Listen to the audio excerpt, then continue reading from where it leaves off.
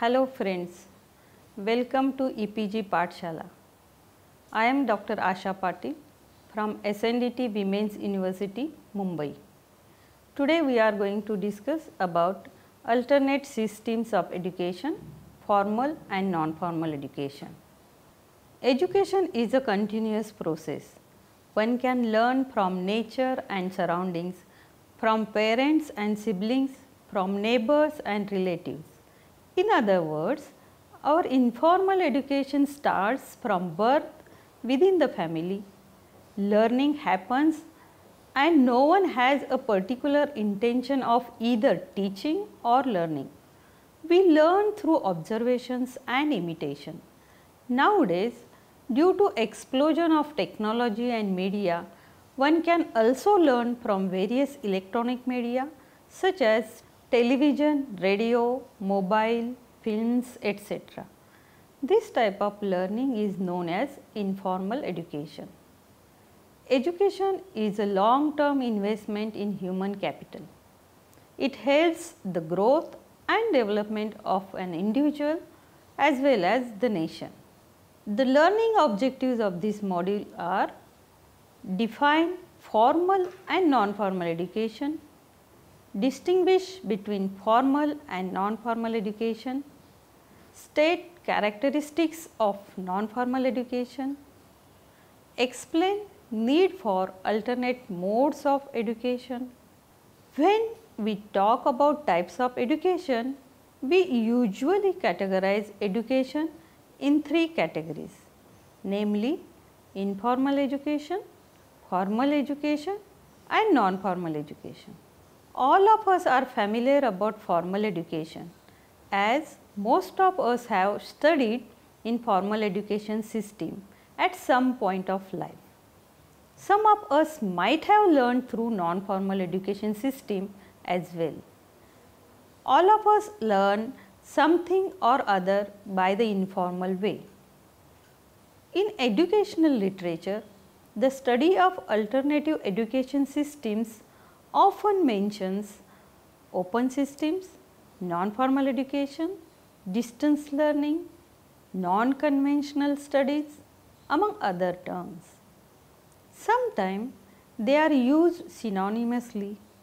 In this module, we will analyze the concepts of formal, non-formal and informal education, their features and characteristics, and difference between formal and non-formal education.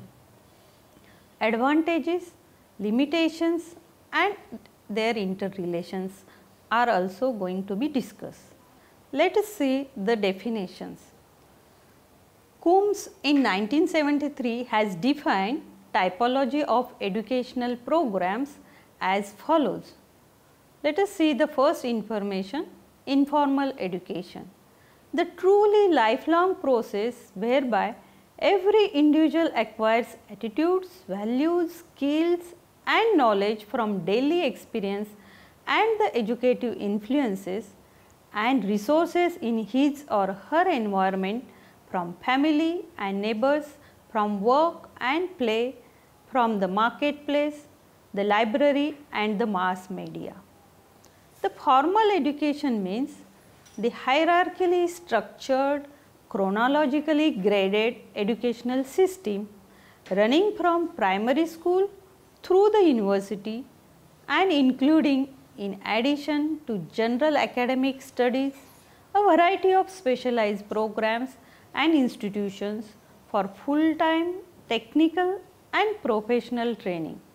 The meaning of non-formal education as stated by Coombs includes any organized educational activity outside the established formal system, whether operating separately or as an important feature of some broader activity that is intended to serve identifiable learning clienteles and learning objectives. According to Grant Staff in 1973, non-formal education is intimately connected with the realization of economic growth, approach to development. He stated that due to the flexibility and responsiveness of non-formal education, it is possible to go into the situation in which education is to be introduced. UNESCO has defined non-formal education in another way. According to UNESCO, any organized and sustained educational activities that do not correspond exactly to the definition of formal education. So, the concepts of education are changing very fast, especially in globalized world. Let us see in detail the types of education. We will start from informal education. The truly lifelong process in which every individual acquires attitudes, values, skills and knowledge from daily experiences. It is through individuals' own family, relatives, neighbors, marketplace, workplace and media as well. Informal education happens throughout our life. It consists of learning activities that are voluntary and self-directed. Due to motivation mainly by intrinsic interest and curiosity, exploration, manipulation, fantasy, task completion and social interaction, one learns through informal ways. Informal learning occurs in or out of school settings. It can be linear or non-linear. Often it is self-paced. It provides an experiential base and motivation for further activity and learning. The outcomes of informal learning experiences in science, mathematics, technology include a sense of fun and wonder. It helps for a better understanding of concepts, topics and processes. Informal education is unpredictable. It happens in the moment. In informal education, the person learns by responding to any situation and maybe through experiences. It does not have either any prescribed learning framework nor organized learning event or any packages. Now, what is more important is that those who learn through informal education have hardly any control over the environment or any situation.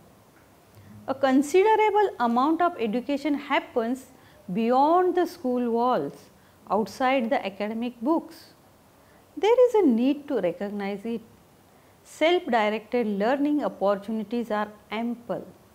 One can learn from musical events, art exhibitions, visit to places of environmental and historic interest. So, informal way of learning are more. Let us see the formal education. Formal education is a systematic, hierarchically structured, organized, chronologically graded education system running from primary school to the university. Usually at the age of 5 years, one enters in formal schools. It is institutional activity. It is a subject oriented and usually leads to certificates. After completion of one grade, one can enter the higher grade. For example, after completion of standard 1, one can take admission in standard 2. It has general academic studies as well as a variety of specialized technical and professional training programs. Formal education system is structured and administered in a set of laws and norms. It has rigid curriculum with fixed objectives, content and methodology. It involves teachers, the students and the institution as well as infrastructure. Formal education is usually offered through schools, colleges and universities. Classroom attendance is compulsory for students. It involves intermediate and final assessments in order to advance students to the next learning stage. It confers degrees and diplomas pursuant to a quite strict set of regulations. Assessments are done usually at the end of academic year in schools and bi-yearly in colleges based on semester system. Assessment is done on general basis. Assessment follows monodirectional methodology which fails to stimulate students. Pattern of examination is fixed. Formal education system does not take into consideration the efficiency and efficacy of students. The subjects are presented in isolated blocks. In general, the objectives aimed at the personal growth of students are neglected. According to UNESCO report, that is alternative approaches to school education at primary level, formal education mostly concentrates on bookish knowledge. There is no place in the school program for learning. Experiences that a child brings to school, such as participating in family or neighborhood activities, acquiring skills relating to family vocations, etc. These observations mentioned in the report are still relevant even after 2 decades. The basic principles of learning are not given much importance while planning curriculum and teaching learning methods. In this system, teachers are givers and learners are takers, or learners are receivers. In other words, in this system, teachers pretend to teach, students pretend to learn, and institutions pretend to be really catering to the interests of students and of the society. In short, formal education system is far away from the real needs of the students. The setting up of a formal education system does not consider the student standards, values, attitudes that are relevant to the education system. The subjects are presented in isolated blocks. In general, the learning objectives of students are neglected. The basic principles of learning are overlooked in the planning of formal education. It will not be exaggerated to say that in such case of formal education, mostly teachers pretend to teach, students pretend to learn, and institutions pretend to be really catering to the interests of students and society. Thus, generally, formal education remains aloof in catering the needs of the students and of community at large. Let us see the details of non-formal education. Before going into the detail, one must understand the background of non-formal education and how it is introduced in the education system. Way back in 1972, the UNESCO put forth the concept of learning society. To achieve this, education should reach to all age groups and all sections of the society. For this, out of school education becomes as important as formal education. It was realized that learning could not be confined to a particular place, time or age group. Thus, the idea of non-formal education came up. The term non-formal education was first used in the early 1970s. The intention was to make people aware about other types of education. Though since ages people were practicing non-formal education for teaching religious practices, learning crafts from older generations, agricultural tasks, learning language, cooking, etc. But it did not become a parallel system to formal education. It was in late 1970s educational activities organized outside the established formal system were recognized as non-formal education activities. The concept of non-formal education has undergone changes over a period of time. Some people believe non-formal education as a complementary to the formal education. Others think it is an alternative to the formal system. In other words, it is being conceived as an organized activity outside the formal system. According to Professor Malcolm Adishesai, the non-formal education is wide-ranging because it comprehends all learning outside of the formal system, has no parameters of time and space.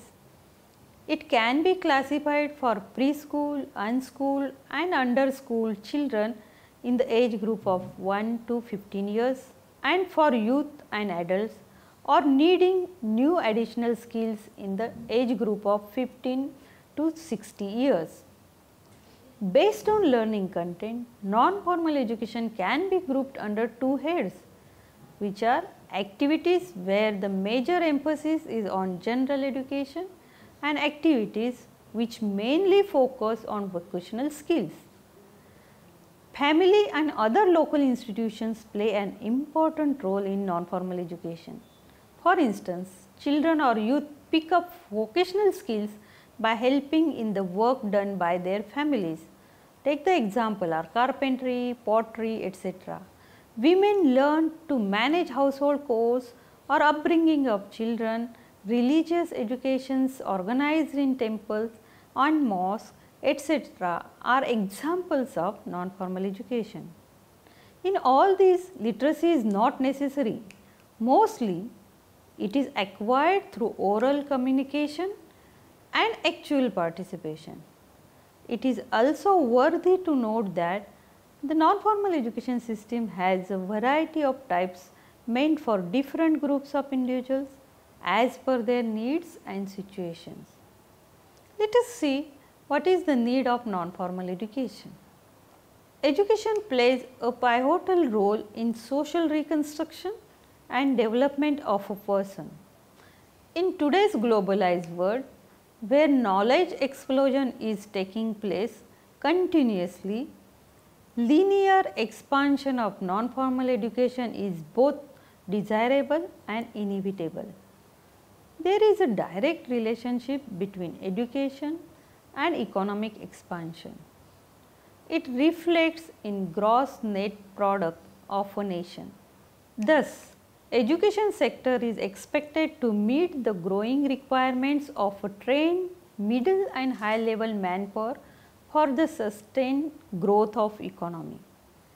As the cost of formal education is increasing day by day, government is not willing to invest in it and thus promoting privatization. Also, formal educational system have adopted too slowly to the socio-economic changes around them. Thus, there is a need to some parallel system which can fulfill the needs of people. Millions of people in the world are still living in conditions of poverty, hunger, ill health and illiteracy. Their basic elementary needs are not fulfilled in spite of technological development. Increasing the gap between the haves and have-nots is resulting into uneven development. The main reason behind this is illiteracy. On one hand, percentage of literacy is increasing and on other hand, absolute numbers of illiterates are increasing. To educate crores of illiterates irrespective of sex, age, skilled or unskilled, able or disabled, non-formal education system should not be developed.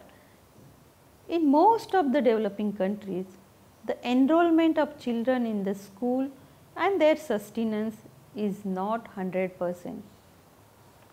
As a result, school dropout rate of children is very high. Competency level of those students who complete the primary education is also questionable.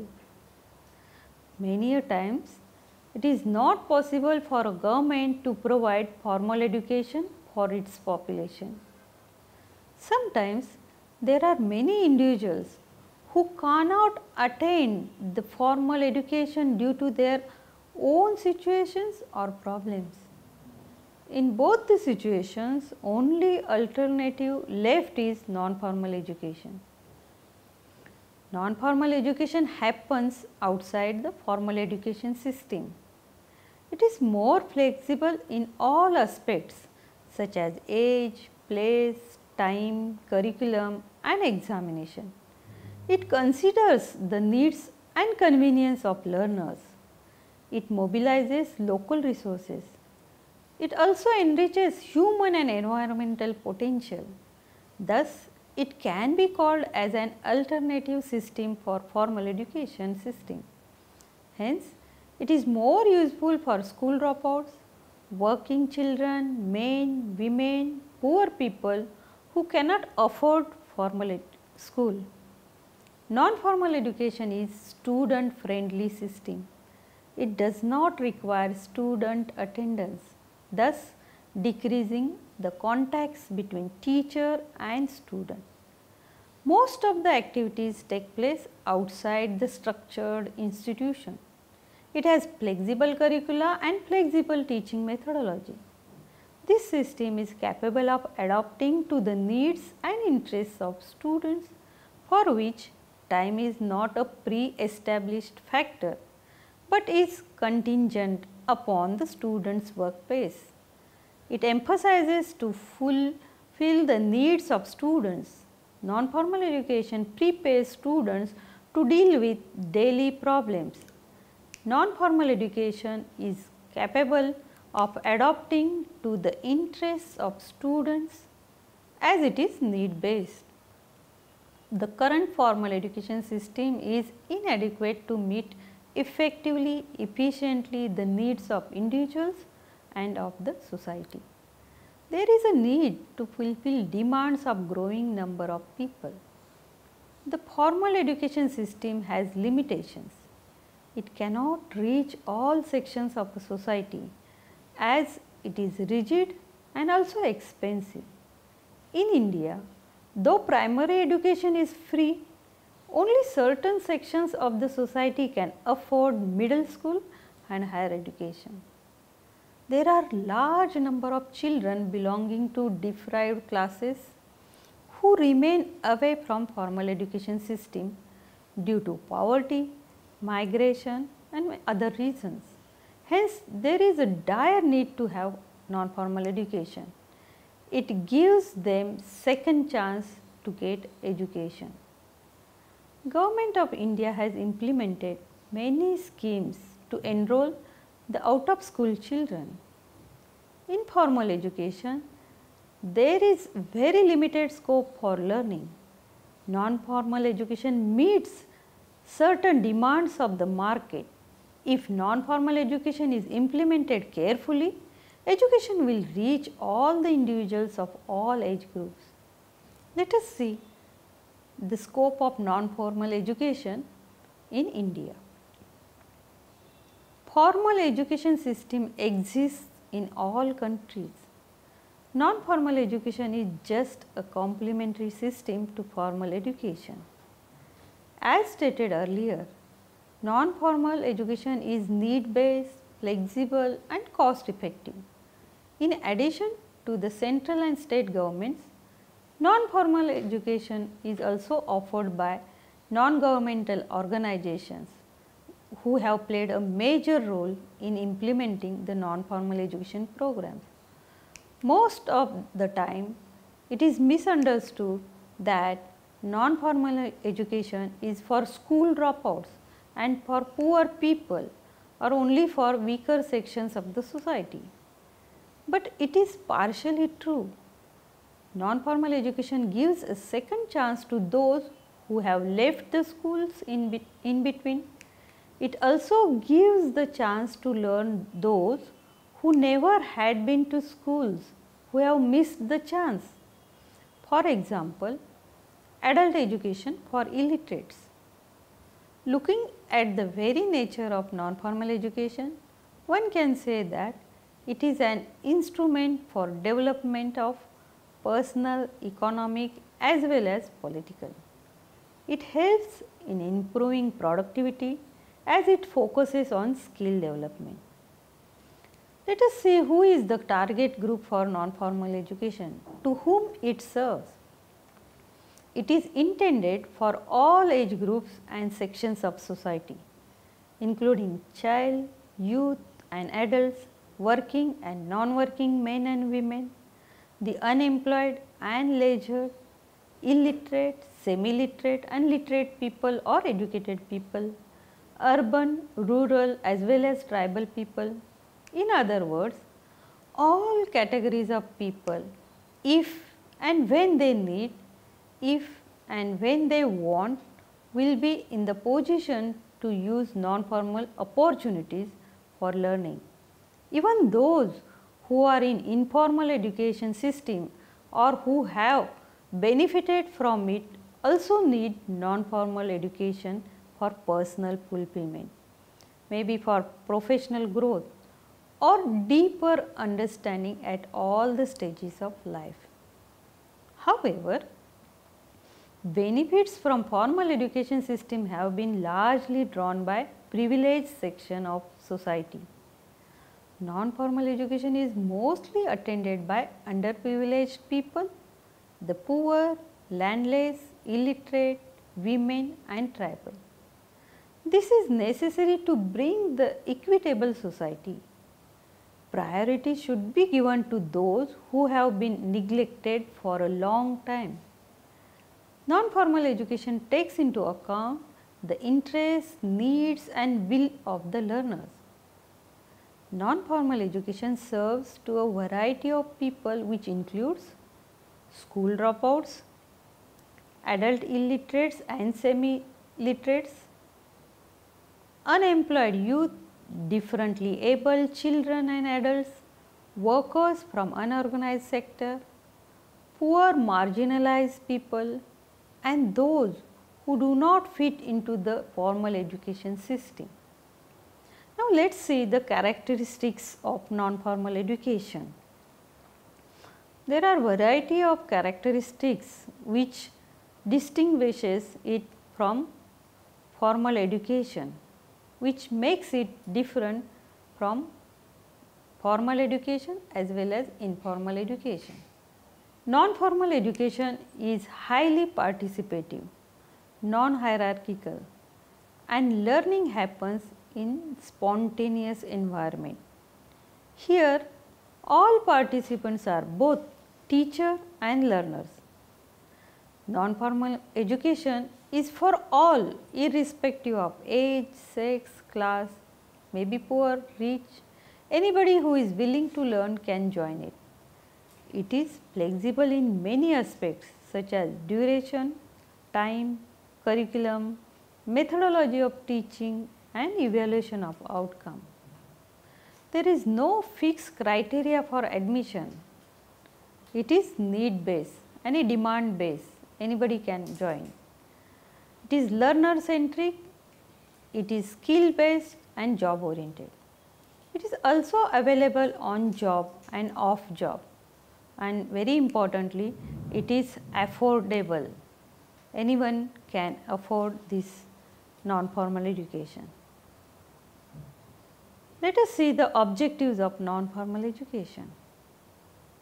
According to UNESCO, certain objectives of non-formal education are as follows. First, to promote awareness through literacy education programs and acceptance of learning as a means to individual and national development. To establish national infrastructural needs and provide for manpower requirements. To provide equal educational opportunities to all and through them more equitable distribution of national income and employment avenues. To mobilize existing and potential local resources in the community. To facilitate transfer of appropriate technology to more need-based areas of activity. Let us see the difference between formal and non-formal education. Following table explains distinction between formal education and non-formal education. Three factors are considered: factors for formal education and non-formal education. The first factor is admission or entry point. In formal education, entry point is required. Minimum level for entry point are pre-decided, whereas in non-formal education, clientele determines entry requirement. Whenever he or she needs, she can enter into the non-formal education. The second factor is infrastructure. Formal education requires a fixed infrastructure with classrooms, laboratories, library, etc. Teaching takes place within four walls, which is very much isolated from natural environment. In non-formal education, it does not require a fixed structure. Teaching can take place anywhere, anytime. The venue can be selected as per the convenience of the learner. For example, learning and teaching can take place below the tree, at the chowpals, in the workshops, within the factory, sometimes even at the temples or in open air. Also on the farm, non-formal education can be conducted. The third factor is attendance. In formal education, attendance is compulsory, whereas in non-formal education, attendance is optional. Let us see the point teaching methodology. In formal education, the teaching methodology is very rigid. Usually, lecture method is used, whereas in non-formal education, mostly participatory teaching methodology is used. It is a democratic way where the learners can do self-analysis and reflection on the learning.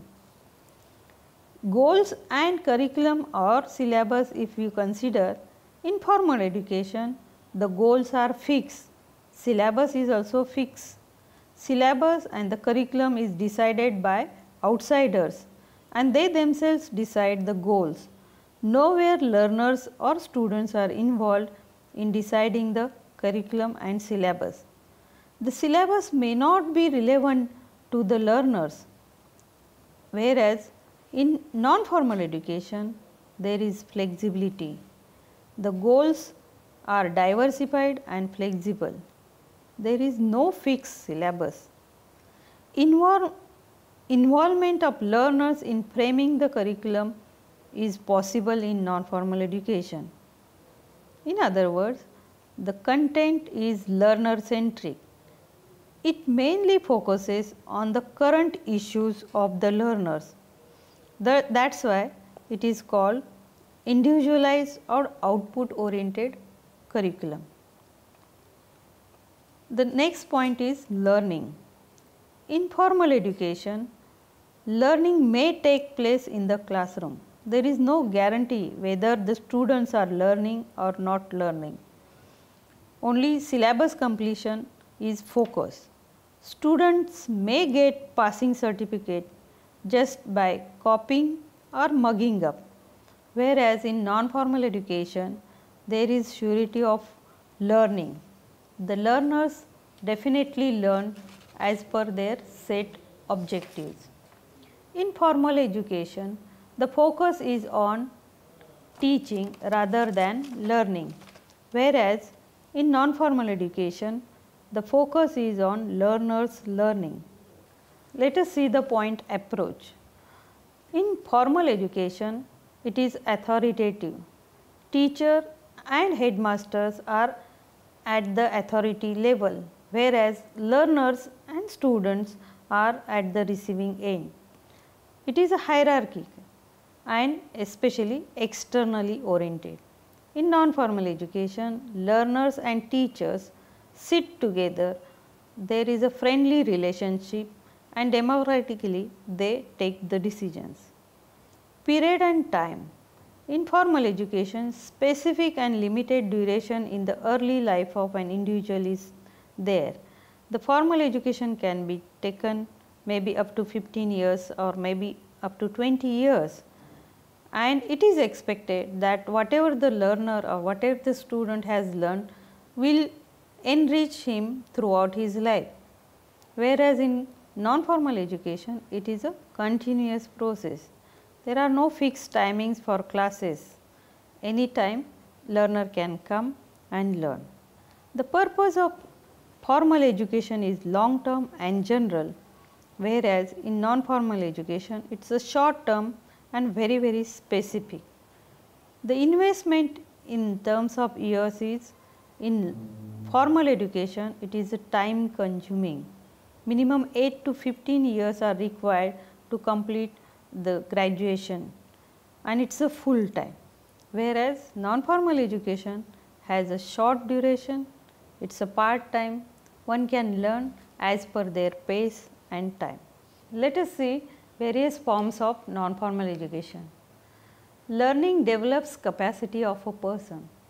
As non-formal education is need based, the clientele who joins the non-formal education are ready or willing to learn new skills. It helps them to gain new knowledge. It increases their ability to function more effectively in changing society. Non-formal education serves to a diverse group of clientele. Following are some of the most popular forms of non-formal education used in 21st century. First is correspondence education. It is planned, organized and structured. Many universities in the world offer correspondence courses. They include a variety of courses including professional one. People from all age groups and economic social classes enroll for correspondence courses. Students who enroll for these courses get printed educational material. Quality of this material is really debatable. Some of the universities also provide CDs as well. There is no face-to-face contact of students and teachers on a regular basis. Sometimes guidance lectures are organized which are optional for students to attend. Correspondence learning system allows students to proceed at their own pace. The student's motivation is the basic factor for the program's success. The second type is distance education. The concept of distance education is wider than that of correspondence education. Print as well as electronic devices are used in this system. Nowadays, a large number of universities are offering online courses which are through distance mode. The online learning may be synchronous or asynchronous. These courses are designed specifically for those who cannot attend the formal education system, maybe due to their job or work. In other words, it provides an opportunity to learners to learn even though they are separated by time and distance. Students submit assignments online and also get feedback through same mode. The organization and administration of distance learning significantly differs from those of formal education. Thus, for instance, no students attend classes at the institution except for occasional visitors. The curriculum and assessment strategies are not uniform in all universities who offer distance education courses. Instructional design for non-formal education. The very nature of non-formal education is flexible. Hence, it is not confined to any one single instructional design. It is open to innovations. While designing instruction, one has to keep in mind following factors, that is, curriculum should be need based and also reflect national priorities. instructions should be dependent on type of the content. Teaching methodology should be dependent on local situations. There are 4 types of instructional designs. The first one is content centered approach, second is problem focused approach, third is conscientization approach, and human development and creative planning approach. Each one of these is explained in detail in following paragraphs. Content centered approach.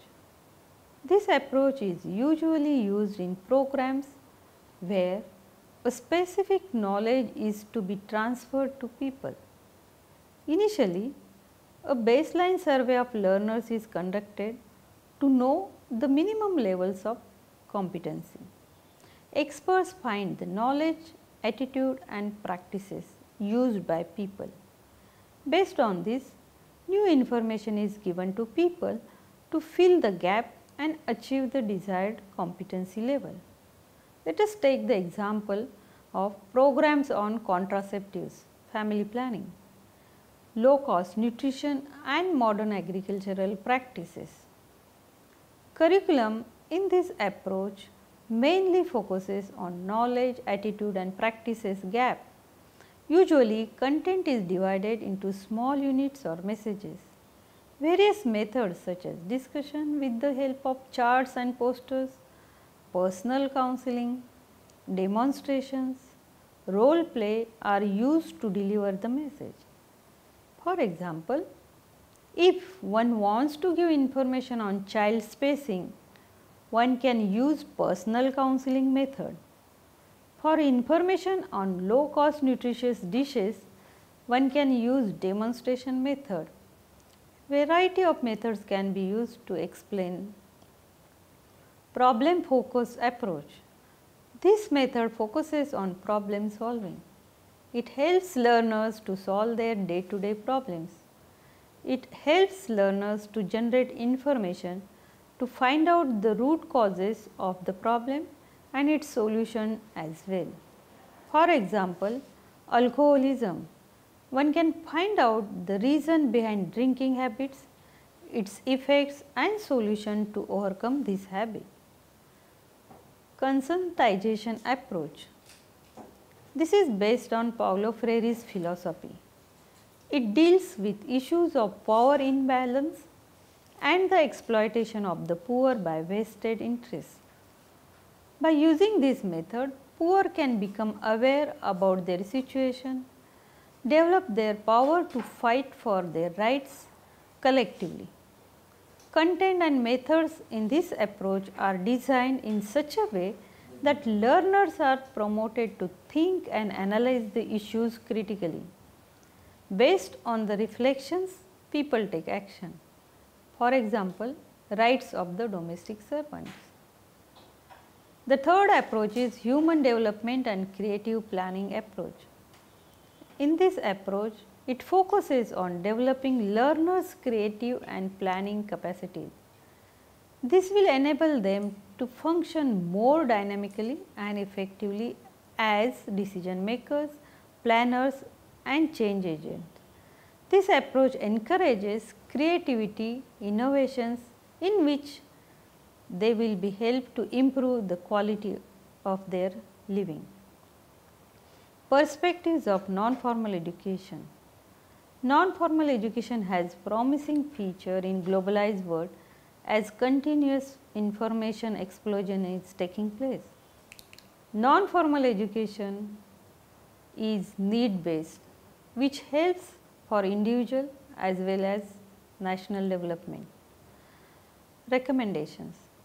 The existing formal education system needs radical transformation if meaningful development of all is to be made.